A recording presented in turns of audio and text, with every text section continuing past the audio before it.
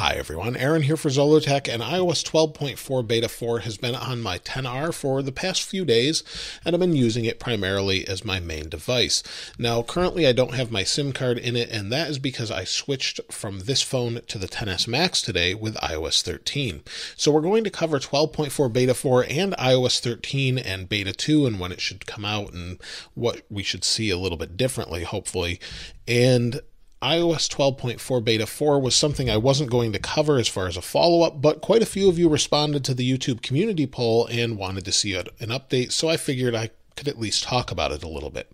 So for me, as far as it being stable, I think it's pretty stable. I had my SIM card in it all week, like I said, and that's because I've been away from home. And if you saw some of the videos with the updates, that's why I was at a pool and things like that. So if you haven't seen those, check them out, and I'll be outside sometimes from time to time doing videos, but that's why. Now, as far as settings, some people were saying it was freezing up. I've still had no issues with this, which is great. No slowdowns, no problems. In fact, I've had no problems with iOS 12.4 Beta 4 at all. No freezing, no apps locking up, nothing crashing. And in fact, I've had really good Wi-Fi and LTE signal, so I've had no issues with that. Now, I don't have my SIM card in here because it's in this phone now, but I've had no issues, no problems whatsoever. So whatever they've done seems to have really helped me, at least on this phone. As far as battery life is concerned, I'd say it's about the same as Beta 3, which was okay for me. So this phone has 100% battery health. I do switch between phones, so that does help a little bit. But if we go over the last 10 days, you'll see it looks pretty low here. But if we go to this one, 7 hours, 7 hours, 4 hours. This is 10. This was plugged in, so that doesn't really count. But it's been pretty good. So 7 hours screen on time, 15 minutes screen off time, and that's with about 20% battery life left at the end of the day. So it's pretty good overall. I would say I have no issues with it whatsoever. And we'll talk more about what you had to say about 12.4 Beta 4 and iOS 13 in a moment. So I just hit low power mode on this. I've been using it all day, and battery life is not so great on it for me. And also, it's incredibly buggy. There's apps I can't use and things like that. I'm really looking forward to iOS 13 Beta 2, and that should be on the 17th based on previous years when iOS 12 and 11 came out with their betas. So probably the 17th. It could be pushed to the 18th, but probably the 17th, and then a couple weeks later, July 1st, July 15th, and it may speed up after that. But normally that's how Apple does it, and I would expect the public beta either the 1st or the 15th. I'd be very surprised if they pushed it that late, but the public beta will be in July, according to Apple, if they hold true to what they said at their keynote.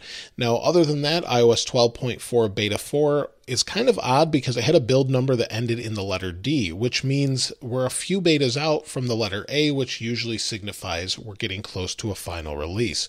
So there may be a couple more, and that's really just holding off for Apple Card, I think, at this point. So it could be sometime in July, or it could even be next week. We don't really know. Apple's kind of mysterious with iOS 12.4, and it's kind of strange because it seems mostly done. Now with Beta 2, I would expect a little bit more stability, hopefully a little bit better battery life.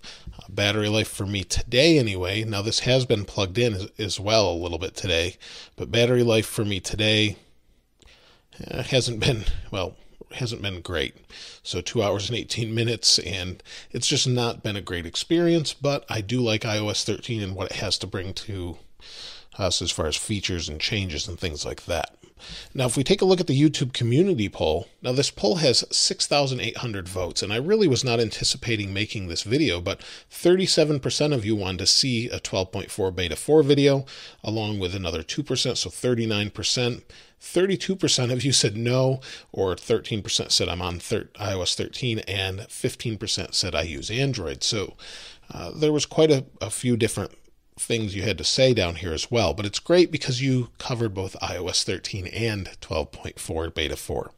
So I read through all of these different comments, and a lot of them are just what device you're using, so that's good, but we don't know exactly if there's anything going on with it. So nothing new, only got a new modem and no battery, or modem number and battery is okay. So That's pretty good. Again, I said iOS 12.4 beta 4 is nothing really exciting, but it seems to be pretty stable. See here, we on iOS 13 out here, man, going through the rough times, that's for sure, if you're using it. I have heard some people having a great experience, but most people I talk to say it's awful and they've tried to revert back. Please do the follow-up with old devices. Oh, I meant to mention this earlier.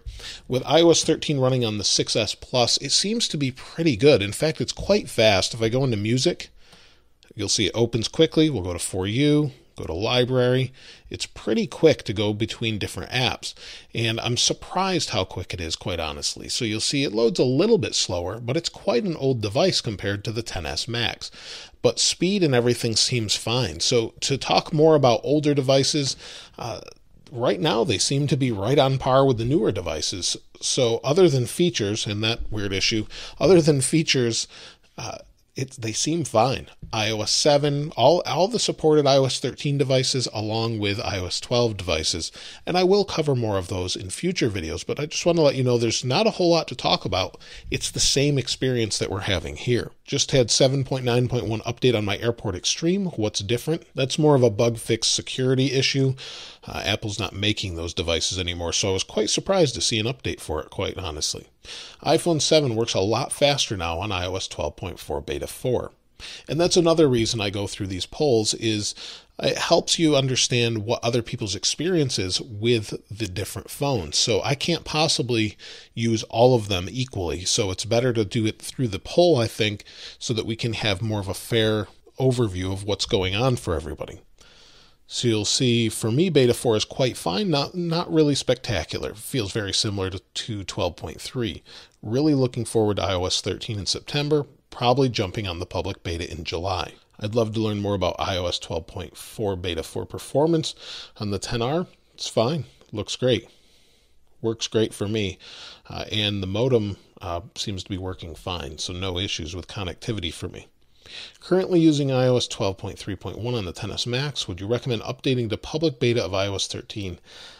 Normally what I tell people is if you have to ask that question, if you're not willing to deal with bugs, I never recommend updating to a beta. If you're willing to put up with bugs, report feedback, definitely you could try it. But I'm not usually real fond of people updating to that early on because they're going to have issues. Unless you know what you're getting into, then it's completely fine. But when someone asks me, should I do it? I normally say no, just because, you're thinking I can't deal with the bugs or something along those lines. I'm waiting for iOS 13. I will not be updating to iOS 12.4.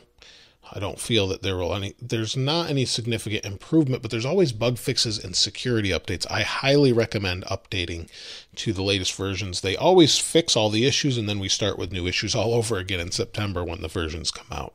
But that's it for this time around. Let me know what you think in the comments below, and let me know if you want more update videos on iOS 12.4 or iOS 12. I will continue to support those phones that are not supported by iOS 13. If there's something new for them, of course I'll cover it in the future.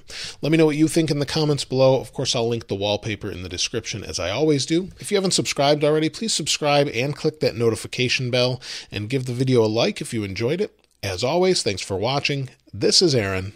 I'll see you next time.